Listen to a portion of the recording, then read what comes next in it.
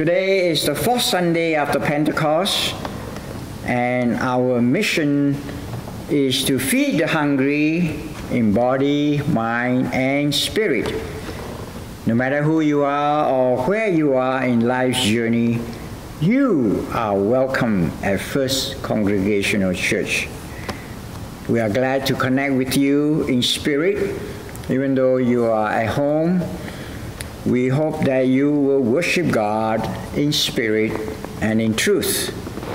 Our statement of oneness: we're made in the image of God, thus as we grow in faith and mature in spirit, that image shall shine all the more clearly.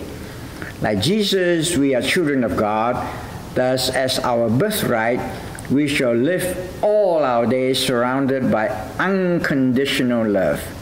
Humanity, the image of God, is beautiful in God's sight, part of a magnificent creation. Therefore, we and you are beautiful in God's sight. The scriptures declare that the entire kingdom of God is within us. Also, we live our lives immersed in divinity. We gather to celebrate that sacred and wondrous truth. Many hurtful and unjust things happen in our world, motivated by hatred or fear. Yet also there is love in our hearts.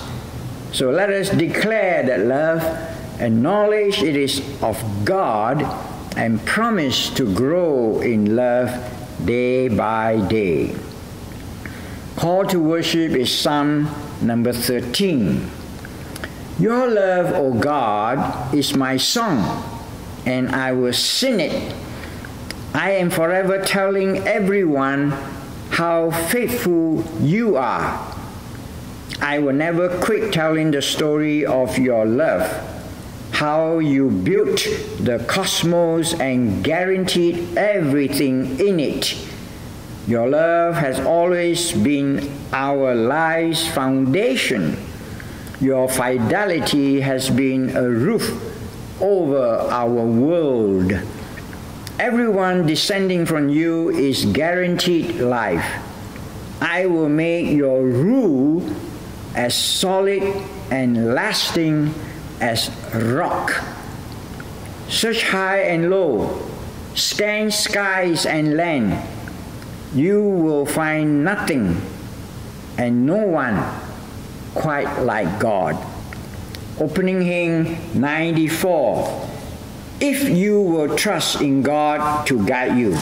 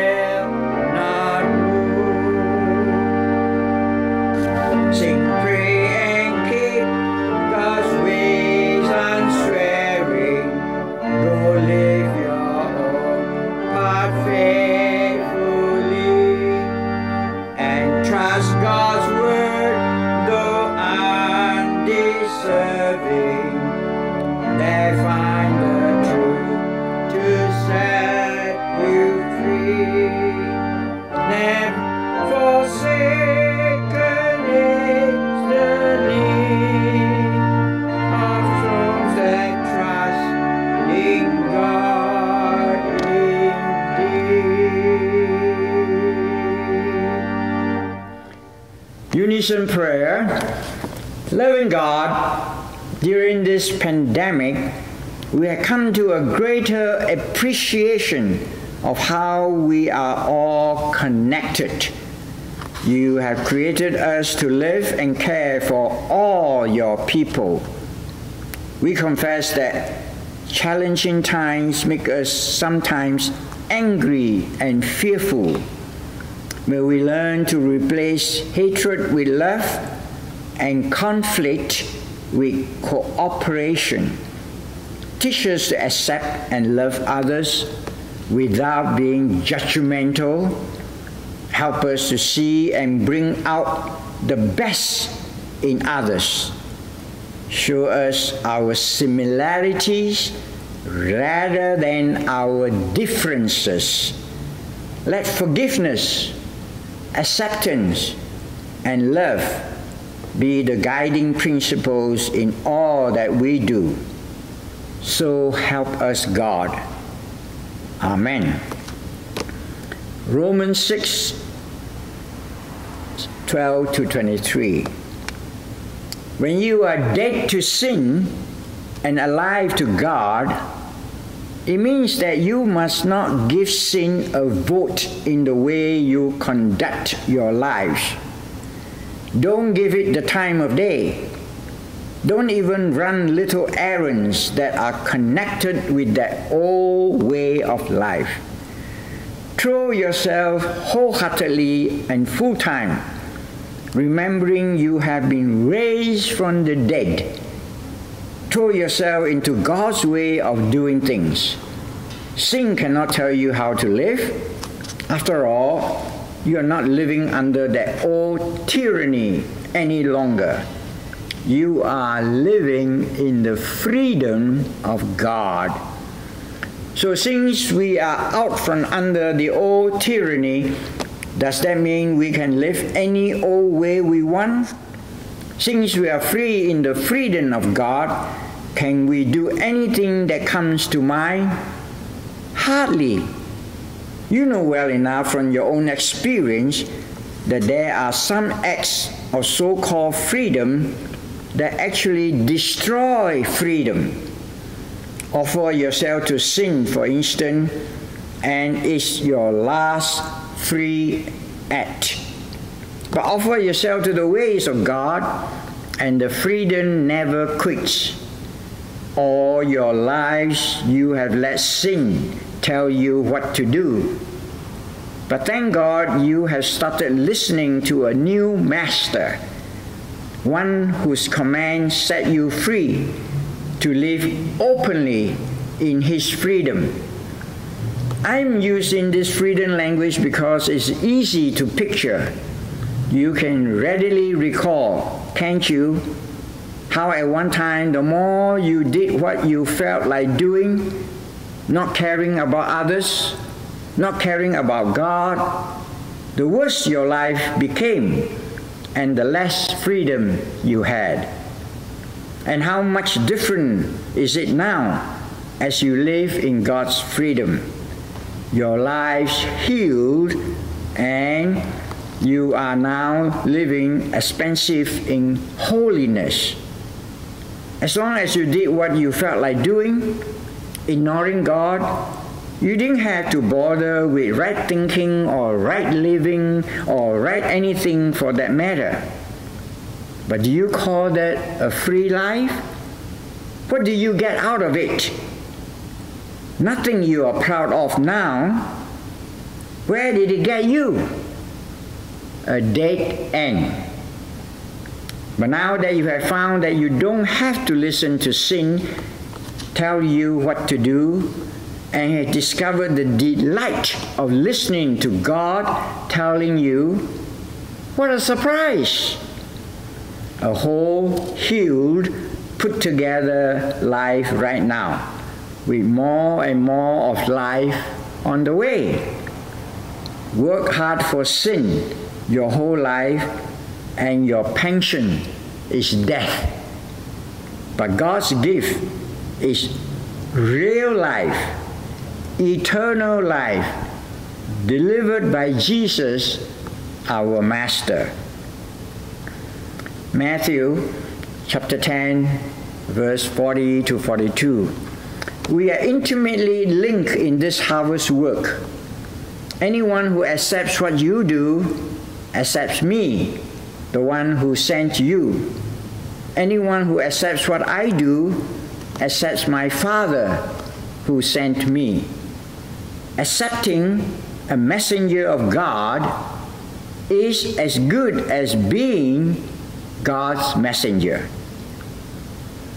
Accepting someone's help is as good as giving someone help.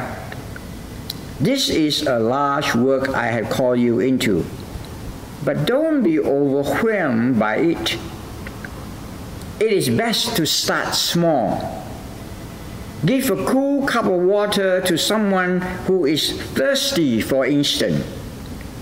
The smallest act of giving or receiving make you a true apprentice. You won't lose out on a thing. Today's sermon is called Accepting Someone's Help is as good as giving someone help. Have you ever noticed that people who are willing to help others, who are helpful to others, sometimes are unwilling to accept someone's help or ask for help when they need help? Why is it? If you ask these people, most people will say, "Oh, I don't want to bother people. I don't want to ask for help because I don't want to be obligated. I don't want to trouble somebody." But when you offer help to others and others accept your help, you know what is actually happening? Jesus talks about laying treasures in heaven. Do not lay treasures on earth, he says. It will rust, it will be stolen. But lay up treasures in heaven. How do you do that? When you do something helpful to help others. When you do something in the name of God to guide other people, that is your way of laying treasures in heaven. Nobody can steal it from you. But the reverse is true. If others ask for help and allow you to help them, they are actually allowing you to put some treasures in heaven. So if you need help, why are you afraid to allow others to put some treasures in heaven? Why are you not asking them for help? I know some people want the pastor to pray for them when they are in hospital or when they are sick, but they will not call the church or inform the pastor. And if you ask them why, their response is, "Oh, I don't want to bother the pastor. I don't want to trouble the pastor." And my response always is, have you ever called the church or the church administrator, and have they ever responded and say, "Why are you bothering us? Why are you troubling us?" So usually it's not the case. When somebody goes to the hospital, they don't want to call the church or the pastor, but quietly in their mind they expect, they hope that the pastor or the deacons will come and visit them. For me, that is an unspoken request. We are not mind readers. How can we know unless you make your need known to us. Some people are unwilling to ask for help because, for whatever reason, they are very particular about how they like to be helped. So you see some people in church, they do things and they feel that they are doing it all by themselves, and they are fussy. If you don't do it the way they wanted it done, then they don't need your help, or they won't even ask for your help. And sometimes you see most people will not help these people, and then they complain. Like Martha. You remember Martha going to Jesus saying, I'm busy cooking, I'm doing this, I'm doing that. And Martha even had the gall to ask Jesus, please go and tell my sister Mary to come and help me. Put Jesus in a terrible situation. But Jesus was very diplomatic. I mean, Jesus could have said to Martha, if you want to ask your sister to help you, go and tell your sister. She won't even go and tell the sister. She probably will yell at her, and I'm sure her sister has experience in the past helping her and felt that she was so fussy, you can't please her, so just let her do it all by herself. But Jesus said, no, Martha, Martha, you're busy about a lot of things, you're fussy, but your sister Mary has chosen the important part, the necessary part, sitting, listening to Jesus, and that shall not be taken away. So we find here that if people offer you any help, accepting someone's help is as good as giving someone help. As you grow older, you'll find that you need more help. As you grow older, you'll find that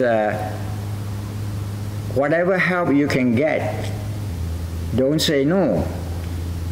I have realized that whenever I get an invitation or for dinner or invitation to any kind of social gathering, I accept. When people offer to help me, I accept, because that is my way of helping these people put some treasures in heaven. When people call me to help them, I accept and I help them. Neighbors can help each other. Deacons can call, even during this pandemic time, other members of the church and ask, offer. And those who are called, don't be afraid to say, thank you for offering your help, I will accept. When the visitors to Abraham, were offered hospitality, and immediately they say, we accept. And Abraham showed hospitality. So Jesus said, if you want to help somebody, you want to put some treasures in heaven, start small. How about offering a cup of cold water to somebody who is thirsty? And when you do that, you will find that you are doing it unto Jesus. Our closing hymn is 531, My Country, Taste of Thee.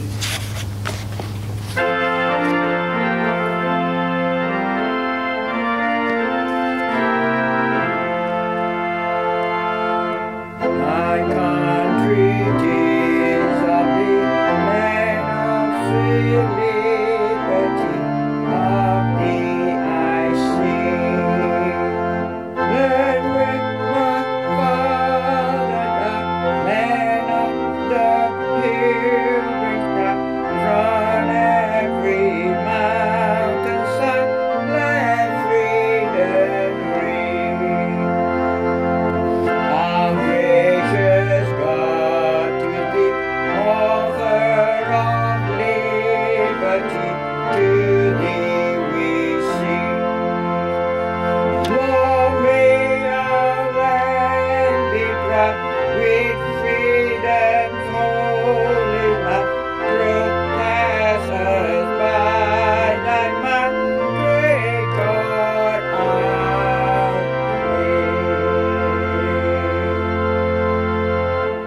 King. Once again, we remind you of your offering to this church to support the ministry and also your prayer concern.